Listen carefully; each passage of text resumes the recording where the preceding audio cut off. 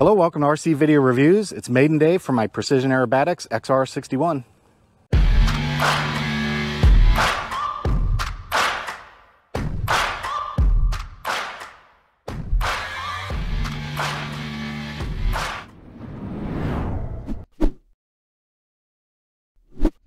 All right, before we fly, I'm just going to give you a quick little build recap on this plane, or assembly recap, or whatever you want to call it. Overall, fit and finish wise, just like every other PA plane I've had, they go together exceptionally well. Everything is tight. All the gaps and clearances are tight. If you look at how the cowl and the canopy meet the fuselage and how the wing meets the fuselage, everything just fits really well on PA planes. It always has. I'm going to use the up front. I've got the Precision Aerobatics carbon fiber spinner, and I've got the Vox. I think that's a 6x7 prop. And internally, I'm using the recommended motor this time. I'm using the Thrust 60. There are two reasons I use the Thrust 60 motor. One of them was I had a hard time finding another motor in the same power space and the same dimensions. Challenging to find that. I'm not saying they don't exist. I'm saying I couldn't find one. So I went ahead and went with the Thrust 60. I'm using the Vox front end and a 60 amp ESC. On the servos, I did go with the recommended servos from Precision Aerobatics, the NXT 200 HVs.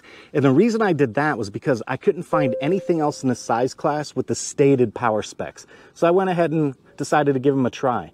It was hard to find anything in this price and size with those power specs.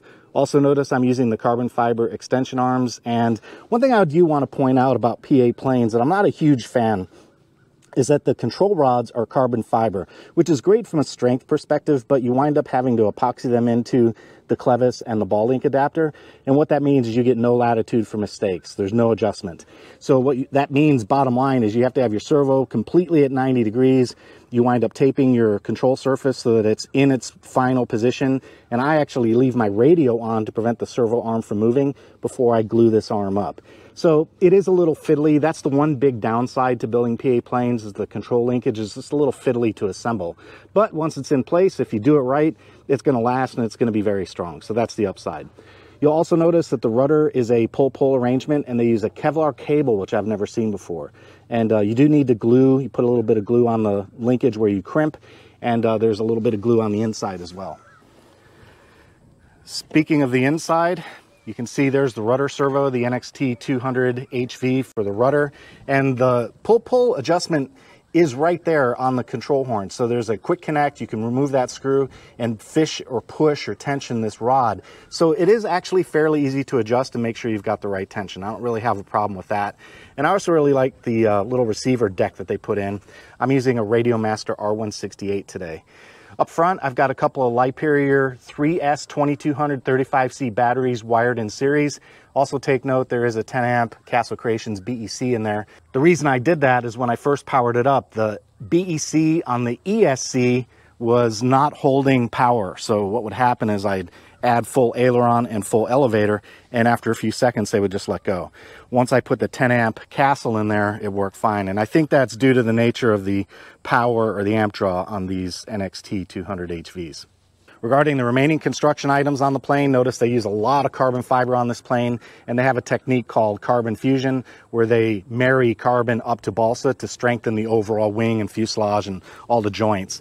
One other thing about these airplanes that I do want to point out that's a little fiddly is the motor box. Now the motor box is covered by the cowl, so I can't show you that, but you do have to do a little bit of surgery on the motor box and it's in the book, so they walk you through it, where they include some fiberglass and you have to add some epoxy and carbon straps around the outer edge of the motor box. And I think the reason they do that is because early on they had some motor boxes departing the plane and taking the motor, the motor taking the motor box apart. And so for that reason they strengthened it. And again, that makes it a little bit fiddly to deal with. But once you're over it and it's done, it's not that big of a deal. It's in the rearview mirror at this point, so I really don't care that much. The covering is fantastic. I've always had a lot of respect for the Precision Aerobatics graphics designs. I've always enjoyed them quite a bit, and this airplane's no exception. All right, that's enough chit-chat. Let's fly. All right, it turns out I've actually got a nice day for a maiden. The wind is a little breeze, but no big deal. And it's coming from my right. Very gentle breeze. There's the look at the flag. Now, you guys may recognize this plane because it's been on the channel a few times from Dave. Dave has an XR-61. This is not Dave's plane. It's the same model, though. Isn't that a nice looking airplane? It's got like this race car vibe for sure with the number and how sleek it is. All right, one last check. Everything looks good. Elevator comes up, right aileron comes up, right rudder goes right. Okay, everything looks good. Let's take off. Look at that. Boy, it does not, you don't see planes take off any easier than that.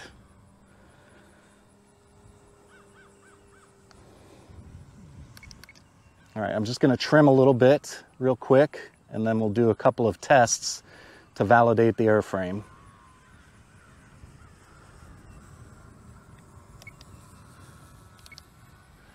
So far, it's looking like about 3 clicks of aileron and 1 click of elevator, and that's it so far.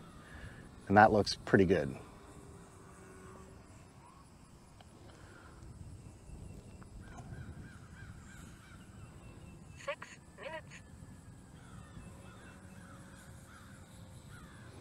I'm going to do the upline test. I want to see what's going on in terms of neutral on this. So upline 45 degree inverted, power stable, and it's actually climbing. So that's a little tail heavy. Which is probably why it got off the ground so easy. And that's not always bad. I mean, it's not aggressively tail heavy, but we'll try. I'm going to try it one more time just to make sure. So 45 degree upline, go inverted and see what it does. And that time it felt more neutral. So we're somewhere between neutral and tail heavy. I'm going to go inverted for a second and just fly it and see how it feels. This is another test you can do. You fly it inverted and you figure out if you have to add forward elevator or not. And if you have to add forward elevator, then that's a little nose heavy, but it depends on your style and what works for you. But yeah, that actually feels pretty good. I think that's very neutral feeling, actually. The book has a very tight range on this plane in terms of CG, and they're very prescriptive about it. I believe the number is 126, 128 millimeters, somewhere in there. Check the book. But I've got it dead on their recommendation for sport flying. So it's slightly forward, like a millimeter forward, and that's it. Okay, so the general flight characteristics are fine. I'm going to do the yaw test, and the wind is coming from my right, so this is the right direction. So I'm going to do the yaw test by climbing straight up, killing the power and seeing which way it drops, and straight down. So no yaw trim is necessary. And then the last thing I'll do real quick for the airframe is a quick loop just to check. What I'm looking for here is tracking. And I want that loop to track straight because that tells me whether or not I've got my horizontal stabilizer parallel with the wings. If it's not parallel with the wings, what happens is it'll corkscrew out of a loop like that. So we'll do it one more time, this time into the wind. And yeah, that is perfectly straight. And then one last thing we'll do real quick. I'll turn around and come into the wind, and I want to do a stall. So we do a stall just to check and make sure we have longitudinal balance. We don't have any issues or warped wings. And what will happen is if you do a stall and you wing drop, that means you have something different. That was a stall and there was nothing. It just came straight down. And it was such a lightweight stall. I mean, you barely even saw it happen because immediately after stalling, it picked up lift again. I'll do it again. So there's the stall angle, about 30 degrees, a little more elevator, and there's the stall. So basically straight down, and that looks good. All right, there's one other test I like to do, and it's knife edge, because I like to check for coupling and see if I have to fly it or not. So I do not have side force generators on this. So I'm going to do a knife edge, and we'll see what happens. It coupled and came to me a little bit, so we'll come around and do it again. I want to try the knife edge again just to see if I can manage the coupling. I really am curious about what kind of difference it'll make with the side force generators if I choose to use them. I do have them. That's actually not too bad. I can do better though.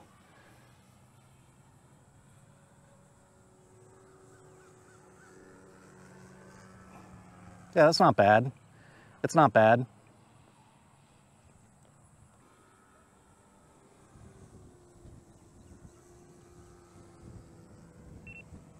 Yeah, it's not like it lacks stability, so it's not bad.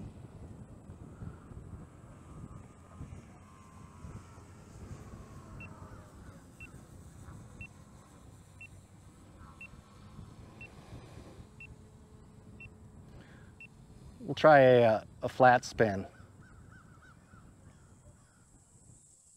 Wow, really nice. That was actually really nice. I didn't slam the elevator all the way up because I just chickened out. We'll do it again. I'll do it with the elevator all the way up. And then after that, I have to land because my timer went off. But I am curious to see what'll happen if I do slam that elevator all the way.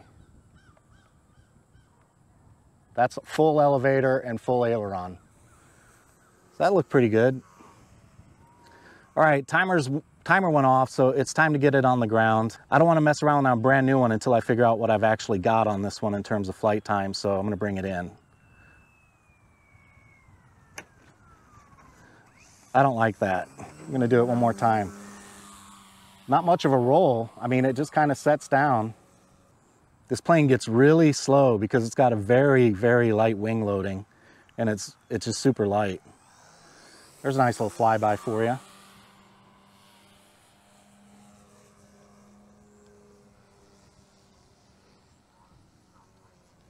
I have to stop messing around. I have to get it on the ground.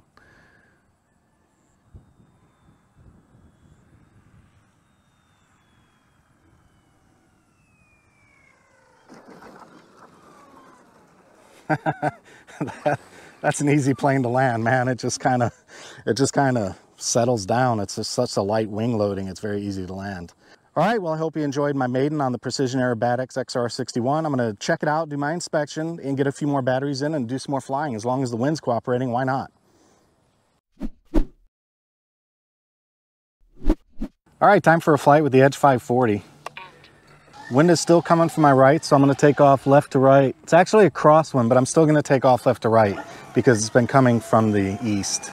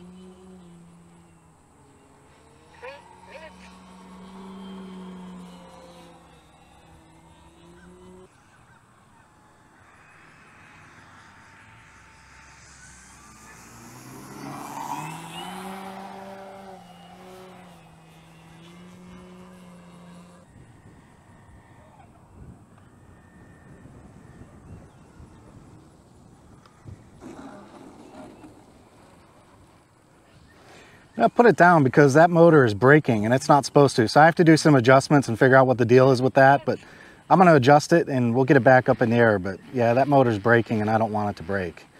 I noticed a couple times flying that it came to a stop, and when I came back, it kind of torqued the plane a little bit. So I don't like that. I'm going to make that adjustment. Fun to fly though. Starting to like get together with it a little bit.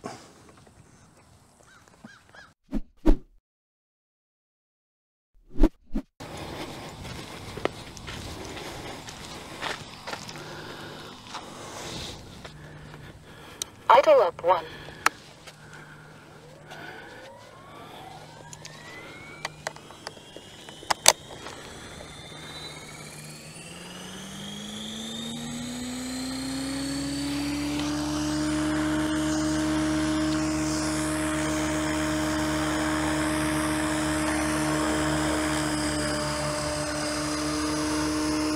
Idle up 2.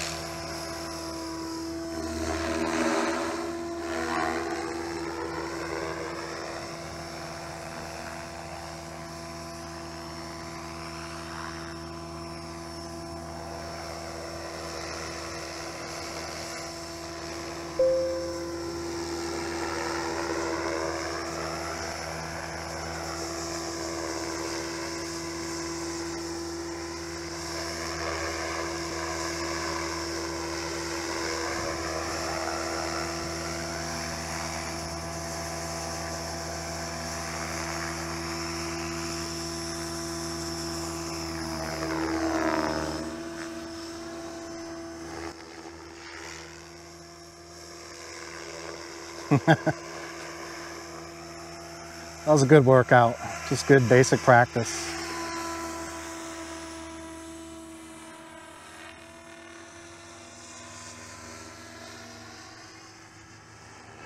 Timer 1 elapsed.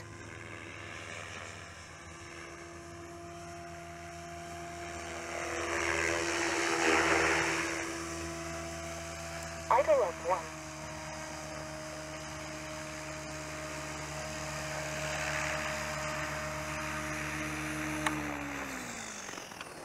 Good practice, good practice. That was good. That's just confidence building. That's it.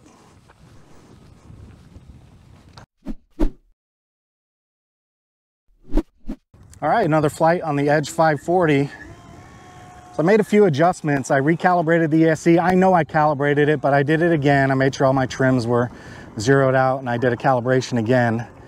And then even with that, it was still had a little bit of a dead zone. So I made an adjustment in my sub trim and moved the output up a little bit. So I'm gonna go with that for the time being.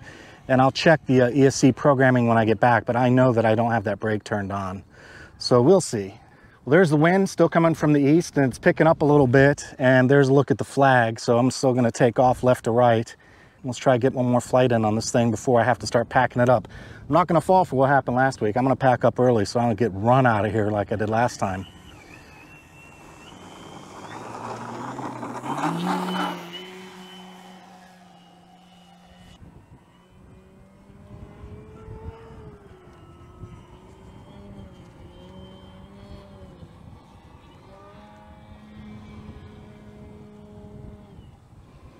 Here's where I saw it last time.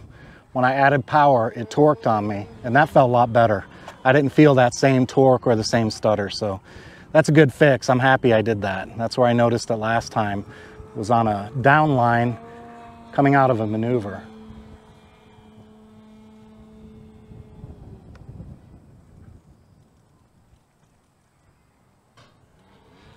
Yeah, that's definitely better. No more torque.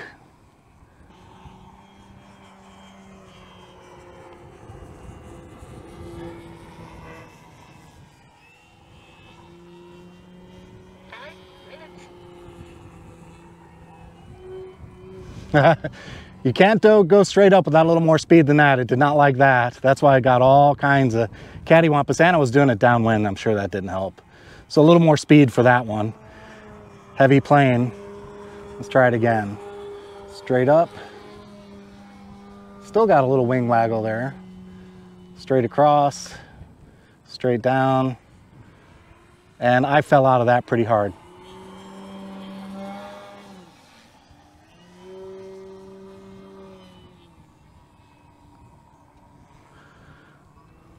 Have to work on it.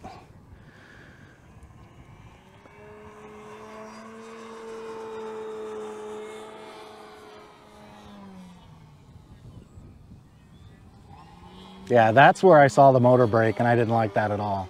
That's definitely better.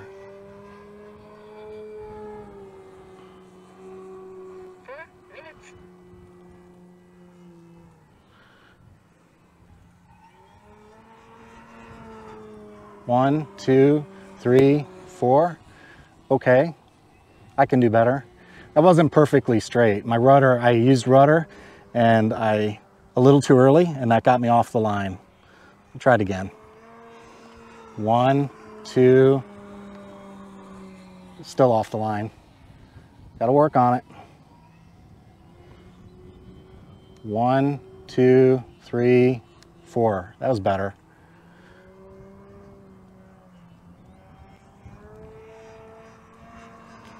One, two, whoops. Got off the line that time because of elevator. I didn't give it enough, and that got me off my line. One, two, three, whoops. Wrong way on the rudder.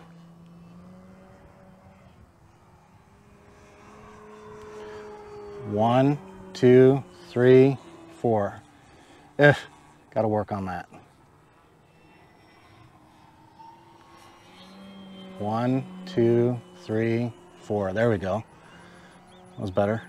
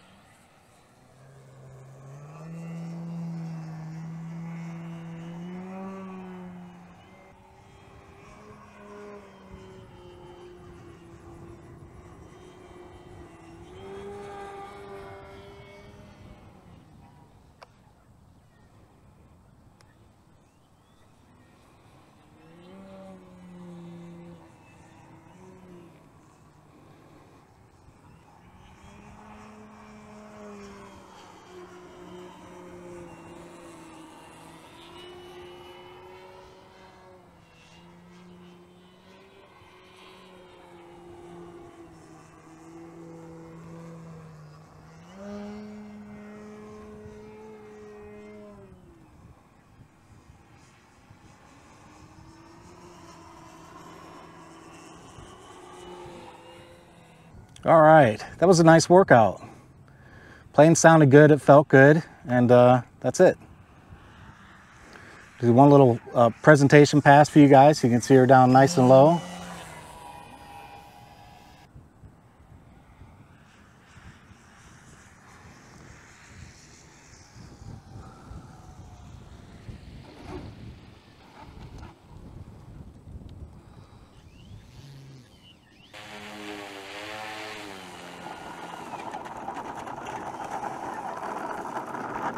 That was fun flying. Well, it looks like I'm gonna get one more flight in on the XR-61 and then that'll be it for the day. So just having fun with the Edge 540 and trying to push my boundaries a little bit and do more and more. So it was enjoyable flying, that's for sure. All right, guys, it's time to wrap up maiden day with the XR-61, and wind has shifted a little bit, still coming from the right, but you can see the flag. It's getting a little more blustery. I'm not going to fall for what happened last week. I'm not going to get chased out of here. Dave and I were chased out of here like a couple of common horse thieves. I'm not going to let that happen this week. So I've got everything packed up. Just going to get one more quick flight in on the XR-61 and we're going to call it a day.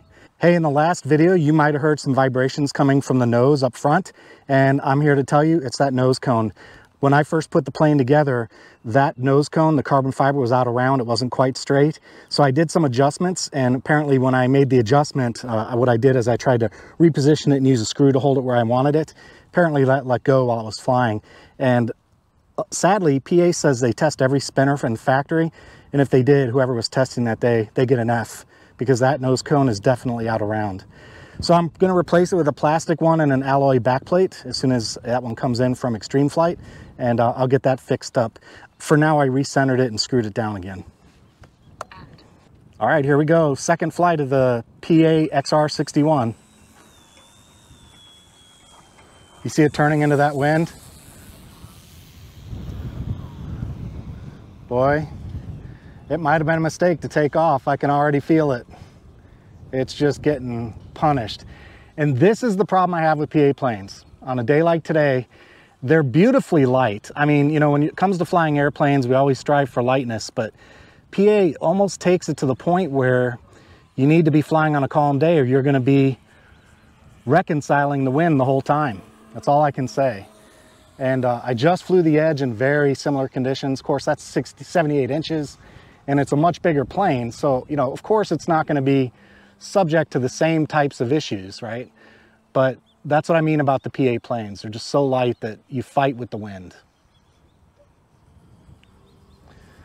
And again, when they're flying and you're moving, it's not that big of a deal. It's really not that much of a problem when they're in the air. The problem comes when you try and land. The wind shifts on you while you're landing, then it gets ugly real fast.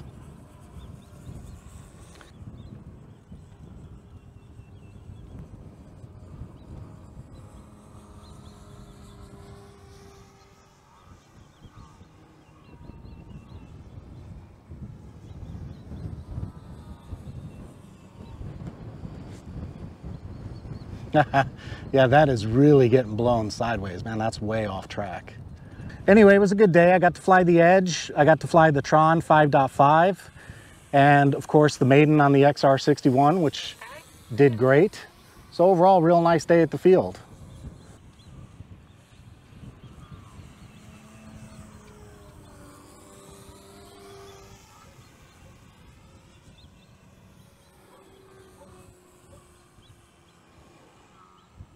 One of Dave's favorite things about this plane, he says, if you get any trouble, all you gotta do is point up and punch it. And it pretty much takes care of the rest. I see where he gets that. I get it. The Thrust 60 feels like it's got plenty of power and punch for this one. And the I'm using a Hobby Wing 60 amp ESC. And I have, as I mentioned in the build review, I've got the Castle Creations 10 amp BEC. So electrically, everything feels really good.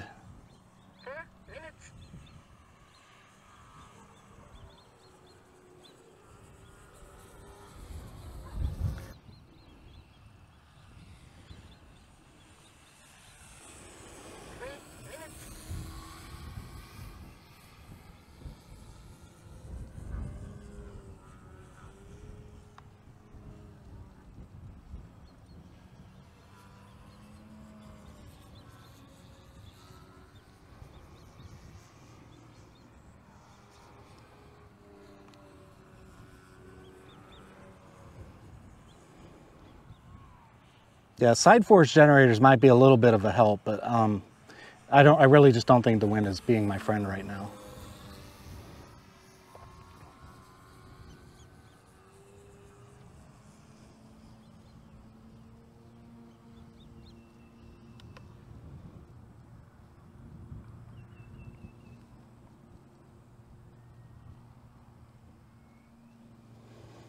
It does a nice flat spin, but when the wind's blowing it, it definitely takes off and moves off your line, so that's just the nature of it. All right, guys, well, I hope you enjoyed my maiden flight of the XR-61 and the day at the field, but I'm gonna land and call it a day. See if I can get this little XR-61 on the ground. Oh, what the heck, one more time around, right? That was such an easy landing. These things have such light wing loading that the landing is ridiculously easy. And the wind just happened to calm down a little bit, so what the heck.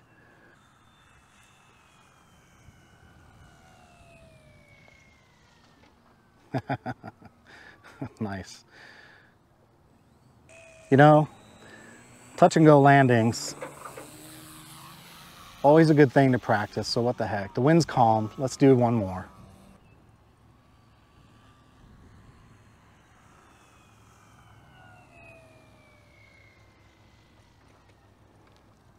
Wow, very, very easy to land.